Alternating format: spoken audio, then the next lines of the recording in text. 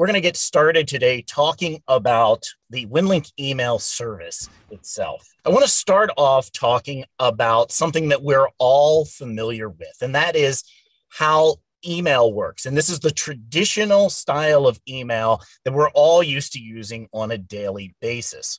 And we'll start off with, let's say you get a new job at some company and you get your badge the first day, you get your credentials, and usually the very first thing that you get is your email address. And your email address is usually in the format of your name, whoever you are, at your company's email server, whatever that happens to be. I'm going to use an example here called planetyondo.com, but it's really any email service that you've ever used, Gmail or Hotmail or whatever's out there.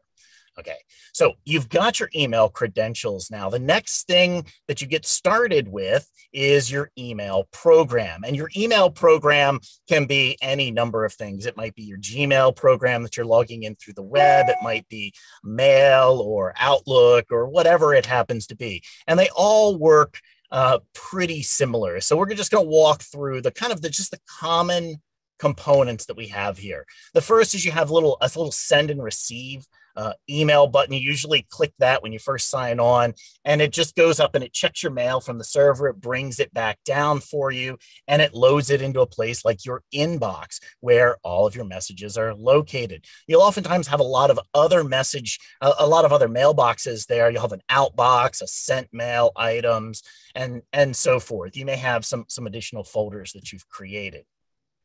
When you go to create a new email, you usually click on that compose email button. It's usually somewhere up in the toolbar. It might be a name, might be an icon, something like that.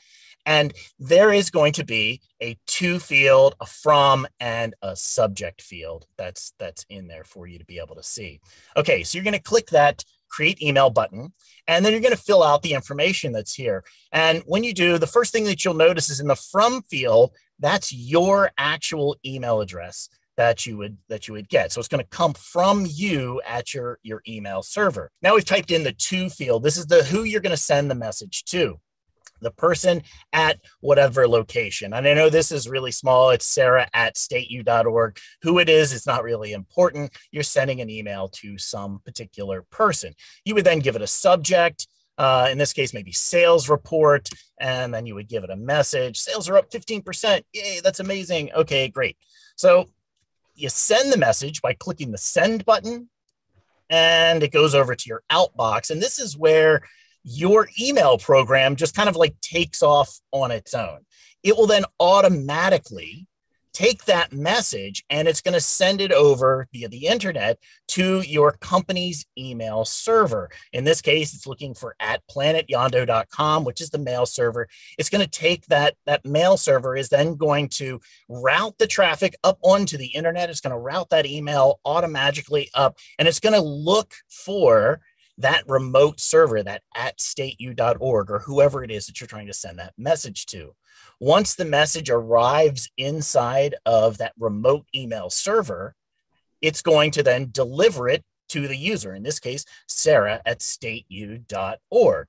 Once her machine gets that email, a little tiny message is going to be sent all the way back through the chain to let you know that the message was received. And this is the general path that we all send email through every single day with every message that you send. Explain.